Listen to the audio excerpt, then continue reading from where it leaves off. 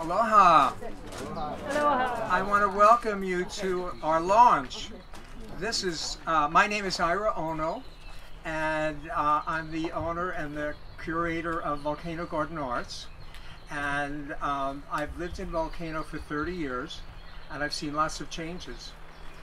And the one that we're experiencing in the last 2 months is big. It kind of changes everything. But I'm very excited. I'm an optimist.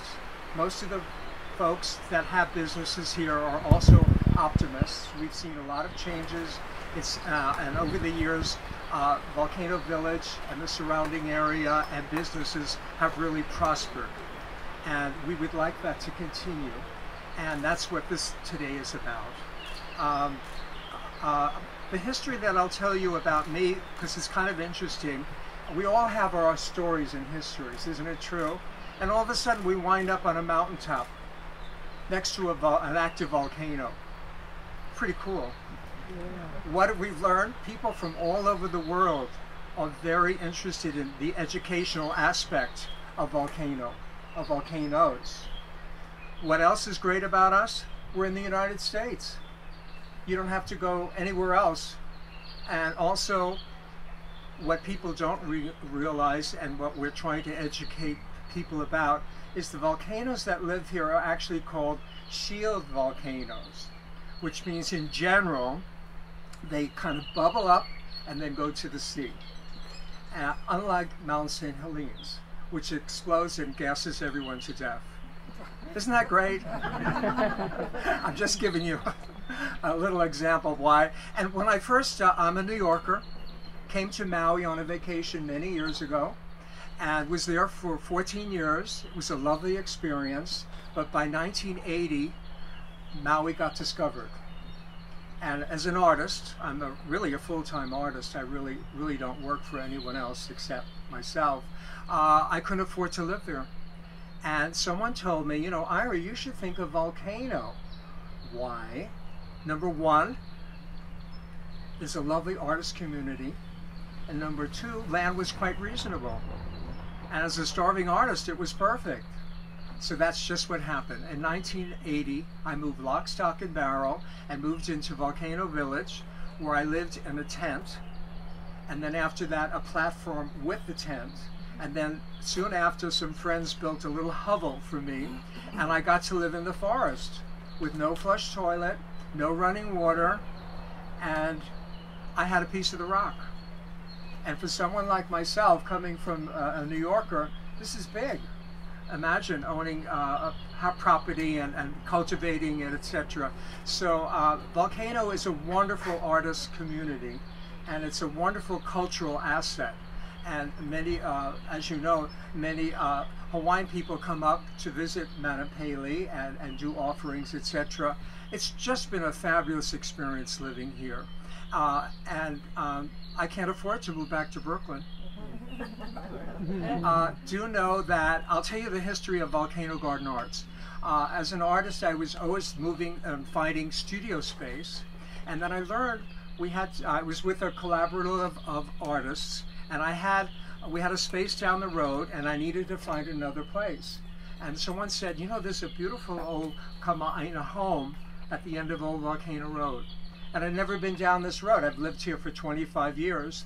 I took my bike, came down to this property, and it was a teardown. It was really quite funky. In fact, the owners called it, and the tenants called it the House of Leaks. Because when it rained, every place you needed something to hold water with. And I was here for a year. The original family, it's from 1908, decided to sell the property. And they knew I would be a good caretaker. And so we did an agreement for 3 years, and it took a year and a half to get a special use permit for what you see today. And here it is 15 years later, and we're still in business. What I love about this property and what we do here, first of all, I consider myself a caretaker. And we have over 100 local artists from all over the state. And I love sending my friends, which most of them are, checks every month. So it really is been a very fulfilling experience. I also get to do art here because, as I mentioned, I'm a full-time artist. And after this presentation, please come in and explore the gallery, and you'll see my work and over 100 other artists. So I'm really glad that everyone is here. It's a typical volcano day, but it's warm and there's no wind. And I want to thank you for coming. And if you have any questions, please let any of us know, and we'd love to answer. And I'm just so pleased to see what this event has brought us. The event from Miss Paley, that is.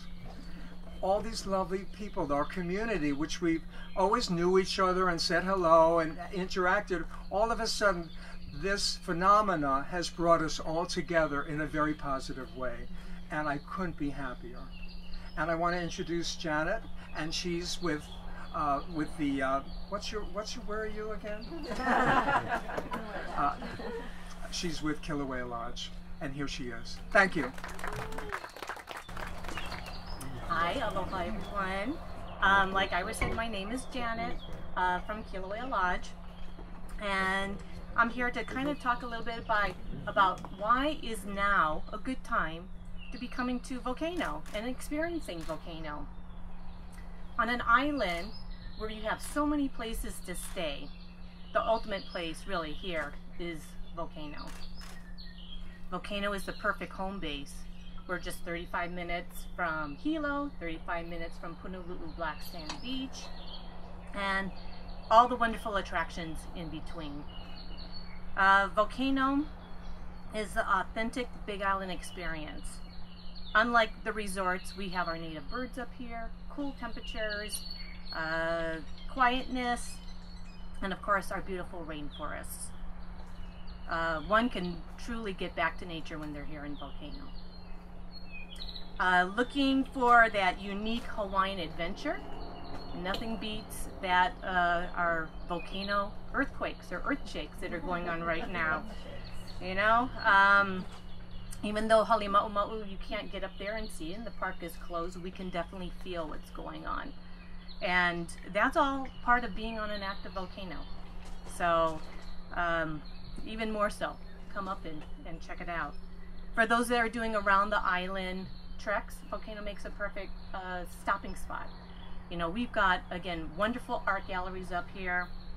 There's gift shops, a quilting store. We've got world-class restaurants, fabulous accommodations, a golf course, orchid farm, and the southernmost winery of the United States. I get calls at work often asking if it's safe to come up here and what's happening with the eruption. And, you know, I let them know, even though the park is closed and they can't get into the park up here, we do have the Kahuku unit, you know, down the road. And we are nowhere near the active volcano. That is nearly 30 miles away down in Lower Puna along the coast. So by all means, come up. We're fortunate that our air quality up here is better than many parts of the Big Island. For the most part, our air is very good, except for those occasional days that we get our fog and the trade winds tend to shift on us. And again, earthquakes. We do have earthquakes or earth shakes happening, and it seems like a lot of the residents and guests are kind of just rolling with it. You know, we're not going anywhere, and hopefully, you know, at some point it will settle down.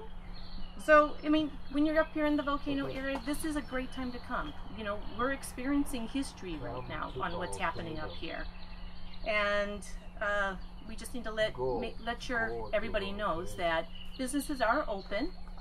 We're open for business, and you know, come up and experience everything that Madam Pele has to offer up here. So, anyways, aloha and mahalo. I appreciate the 5-second advance notice. Well, I like it that well because I'm going to tell you exactly what I was thinking. Coming here, and that's why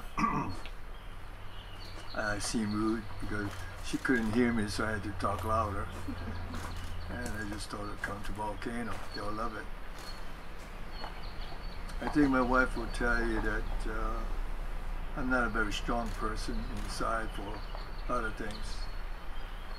I was fortunate enough to buy a place in 1971 called the hawai'i Ponds. And believe it or not, at that time, nobody was interested in those lots. Just for local people to buy a place and go fishing. In 1975, we had that earthquake. Yeah, the whole place sank 2 to 3 feet and created a bigger tidal pools. I want to tell you what I'm all talking about here and what was there and what's here.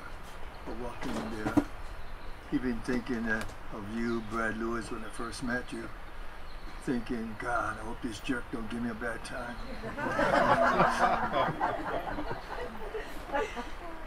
Now, he was filming. I've seen that scene 1,000 times, where people sitting quiet, right? You remember, by the pond, by the ocean. And I asked them not to disturb them, to leave them alone in their peace of their memories and the quiet of saying goodbye to something very special that only people like you will understand.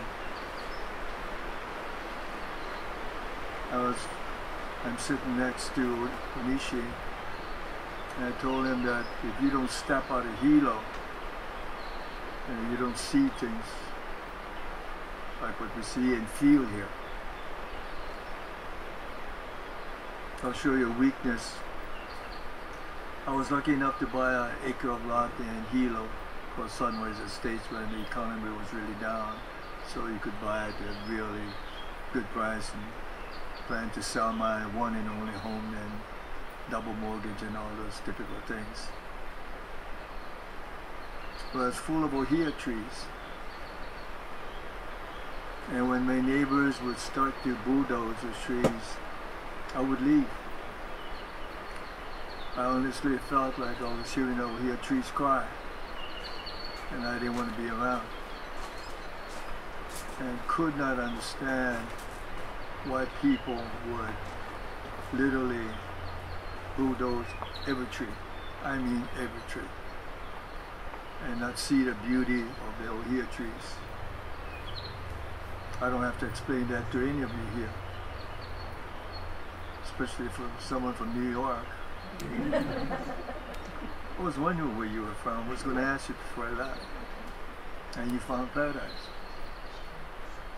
I found wild pie, cleaned a lot with my hands. I named my fish, gave them names, even the corals. And when I was told that the love was headed that way, I knew at the time that I was going to lose the most beautiful place on God's earth, next to yours. Where we all think our place is the most beautiful. And I'll tell you something that I haven't said to anyone in public, because I really feel an attachment to a lot of things. About a year ago, I told my wife in a morning kitchen table, and she knows these things happen to me.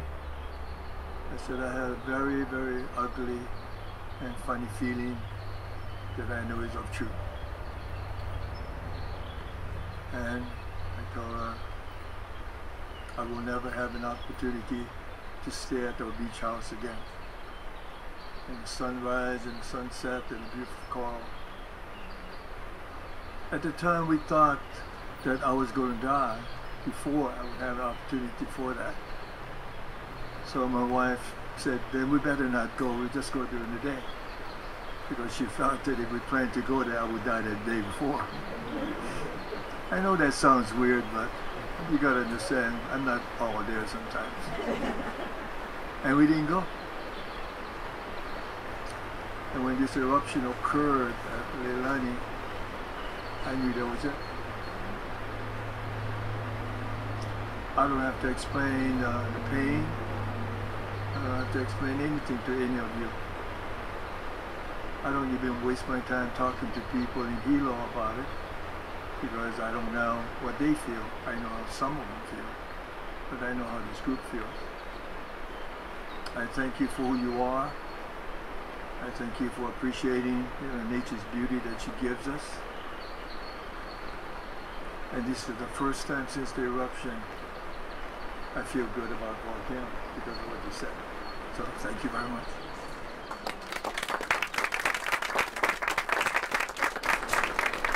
You got a great update. Thank you, and thank you, Mayor, for coming up and really enjoying and taking the time. We know you're busy with your busy schedule, so, and thank you for inviting the missus to come up here as well. I am just going to close it out by just saying thank you again. Mahalo for coming up. Please go next door and enjoy the pupus that Ira Ona's cafe has did for us. And then please don't hesitate to stop and ask our members questions. They can fill you in or even tell you about their businesses and what we're all doing. Thank you for coming.